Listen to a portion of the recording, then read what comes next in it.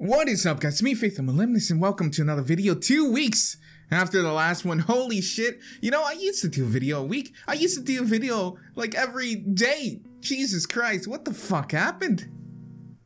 I guess I'm just lazy, but hey, you know what? I've actually been noticing something, and it's always pissed me off. It's always made me upset. You know, this whole, I don't know if you guys use Twitter. I don't know if you follow me on Twitter. By the way, it's at Moliminous. It's not really that difficult. Just, you know, my name.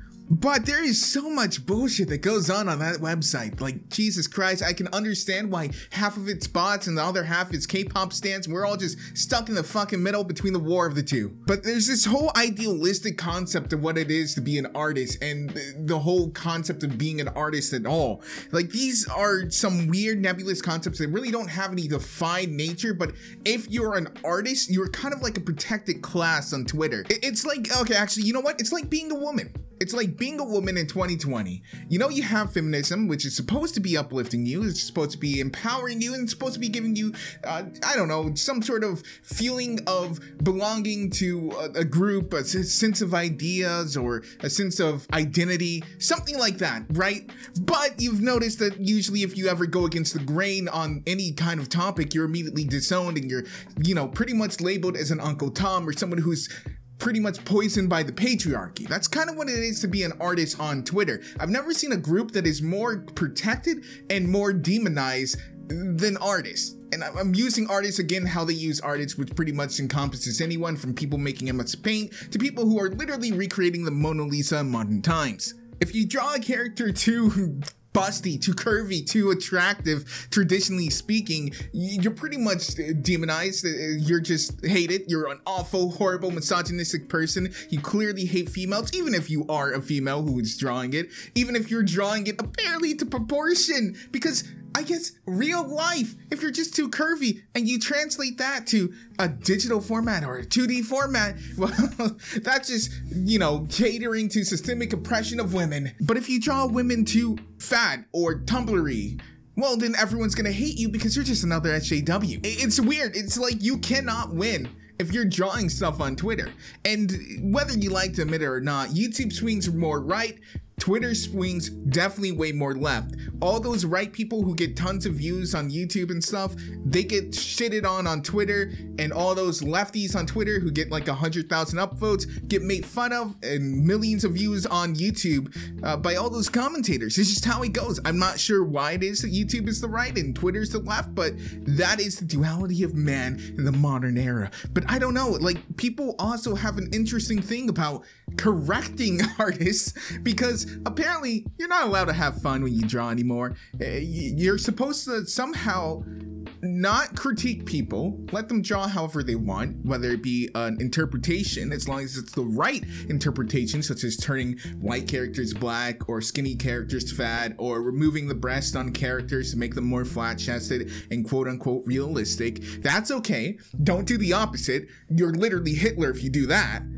But we're also apparently not supposed to draw boobs a certain way or draw characters a certain way. We have to correct it. We have to snidely quote tweet you and go, there, correct it for you, because that's how you get hired, by the way. I see people do this with official character releases and sketch arts that are released from companies. My guy, if you're trying to get hired by that person, probably not best to quote tweet them, tell them that you corrected their work. That's probably not the best impression that you want to make.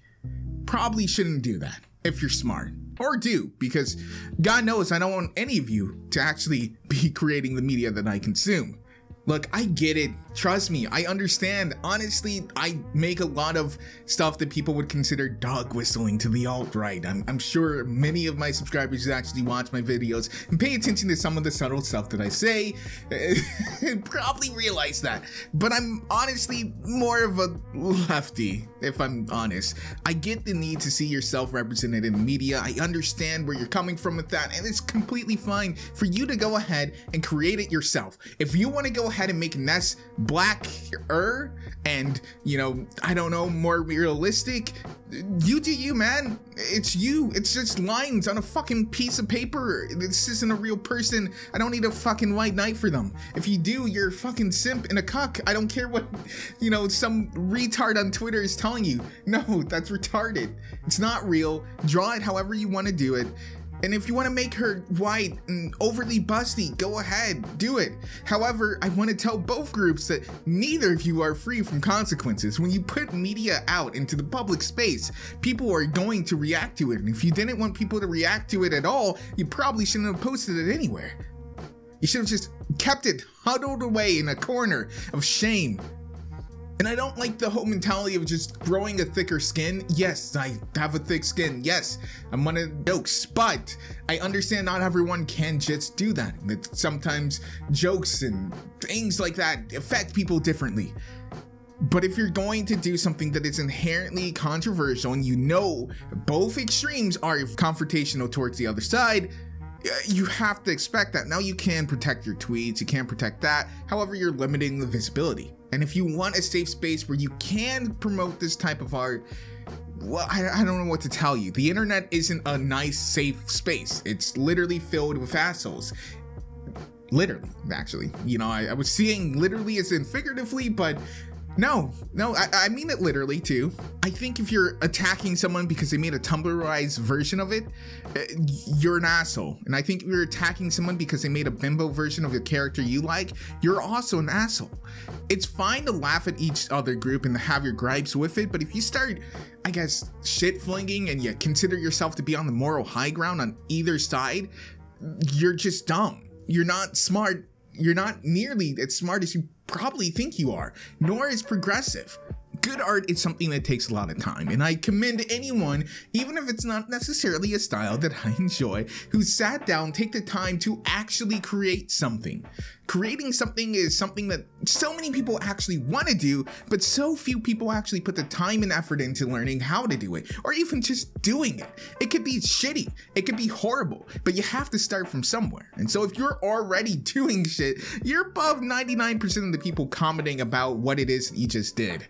It's really easy for you to get lost in this left versus right kind of battle on Twitter as an artist, and it's really easy to succumb to catering to one side because, God, do they shell out a lot of money to support the people that they want to support if they're catering to the views and ideologies that they report to have?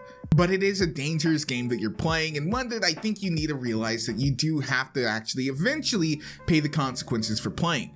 Shadman is an amazing artist, or at least a decent one, but he's never going to be able to be mainstream. He's done too much shit and definitely caters too much to a certain particular crowd to ever obtain true mainstream appeal.